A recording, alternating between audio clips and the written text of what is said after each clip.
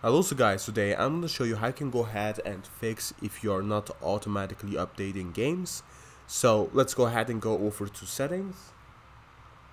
So there's a couple things that you need to know, guys, if you want to automatically update games, even though if you're like playing a game or if you are basically just in rest mode.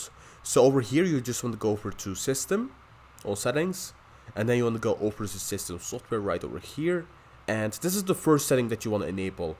So I'm also going to show you the second one. Go over to system software and update settings.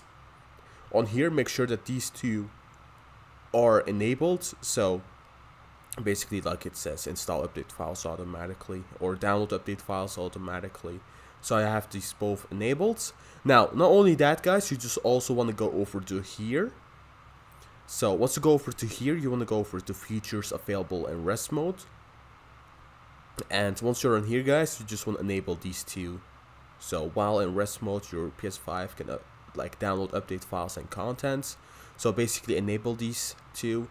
And yeah, this is just a PlayStation app, so you can also like basically access it with your PlayStation app. So once you enable all these four, guys, you want to go back.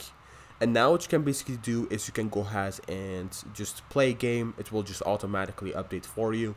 Or if you want to close down your PlayStation 5, guys, what I recommend you guys to do is go over to quick menu, go over to power right over here, and then you just want to go ahead and enter rest mode. If you turn off your PS5, it won't update.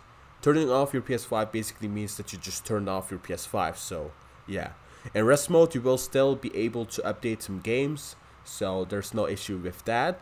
But like I said, guys, if you want to update games, enter rest mode. If you don't want to update any games, turn it off. And now, yeah, that's basically the video, guys. This is how you can go ahead and fix if you're not automatically updating games on the PS5. So I showed you about 3-4 things, I think. So anyways, thank you for watching, guys. Please like, subscribe, and take care. Goodbye.